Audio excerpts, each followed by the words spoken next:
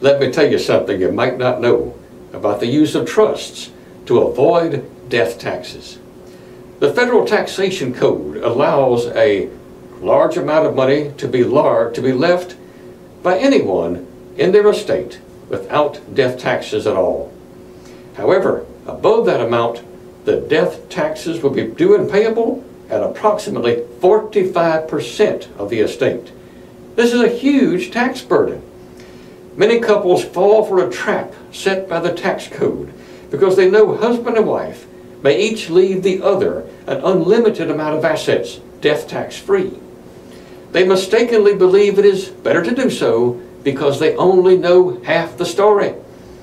Leaving that total to your spouse only takes advantage of the amount excluded from death tax one time.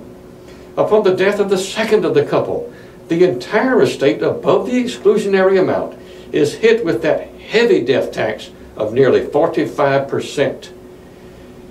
This is where the savvy attorney who practices estate planning every day can help the couple avoid this costly predicament. Here's how. What I would do is set up a trust so that at the death of the first of the couple, we leave an appropriate portion of the estate in trust for the benefit of the survivor, and then use that exclusionary amount for the first time to avoid death taxes. Upon the death of the second of the couple, the exclusionary amount is used for the second time, doubling the amount that can pass estate that old death tax free. This is one example of how to carefully craft an estate plan so as to help the unique couple avoid death taxes. In nearly 40 years of law practice, I have established hundreds and hundreds of effective estate plans.